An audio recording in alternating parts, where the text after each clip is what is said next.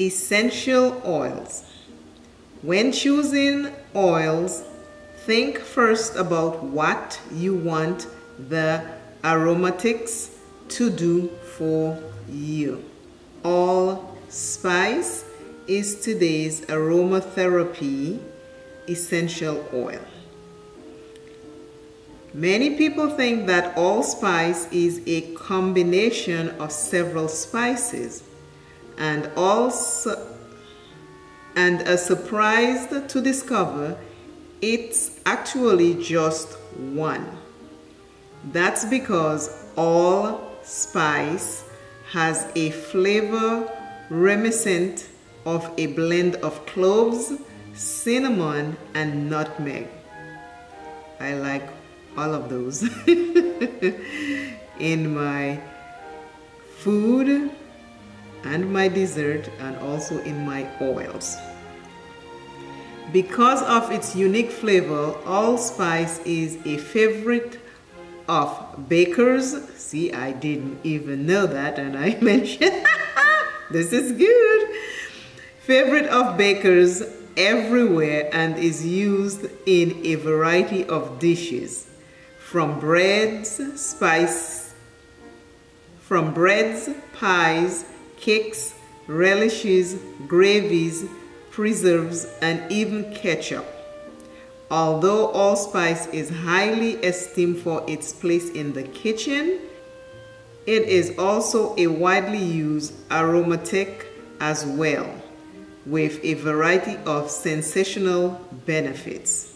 Aromatherapeutic uses for allspice: chest infection, colds, cough, digestive acid, muscle pain, toothache.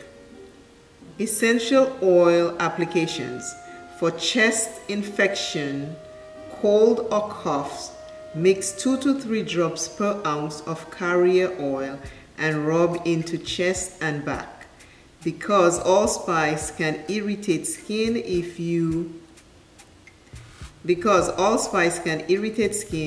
used alone, it is important to use it diluted in a carrier oil.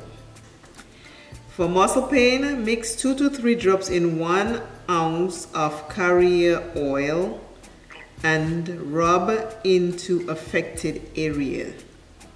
For toothache, use 2 to 3 drops on a cotton swab and apply directly to tooth. Take great care not to swallow, as allspice is high concentration could cause nausea. Mix well with geranium, ginger, lavender, orange, myrrh, patchouli, and ylang-ylang.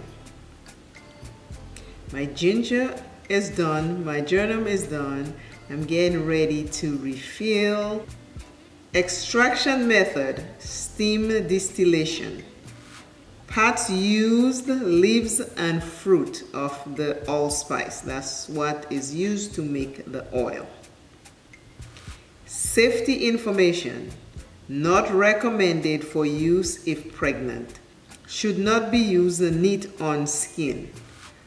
Always mix with carrier oil, lotion, or cream if using on skin. And the reason why they stress about oils, mixing them with carrier oils, is because they do burn. They can burn your skin. So they say allspice have a mixture of nutmeg and cinnamon.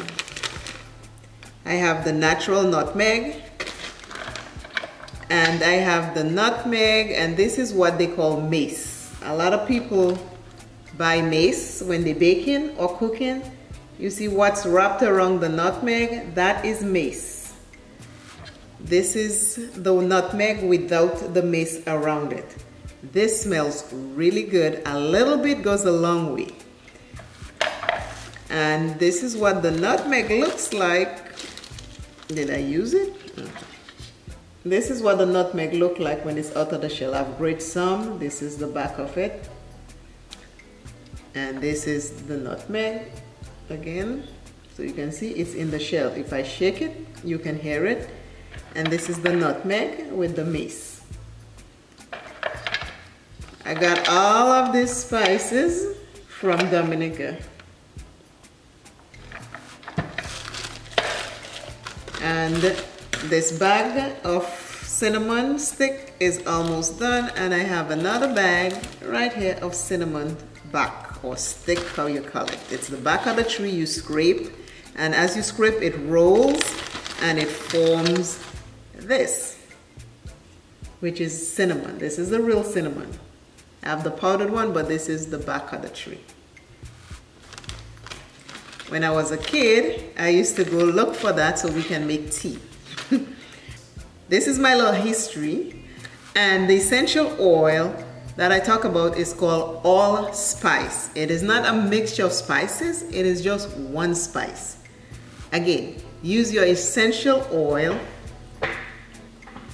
Use your essential oil wisely. Mix it with a carrier oil so you don't get burned.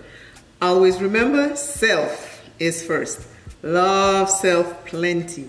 Take care of self because you only have one. And I Simply Your Makeup is saying to stay fabulous, and I'll see you soon. Bye bye.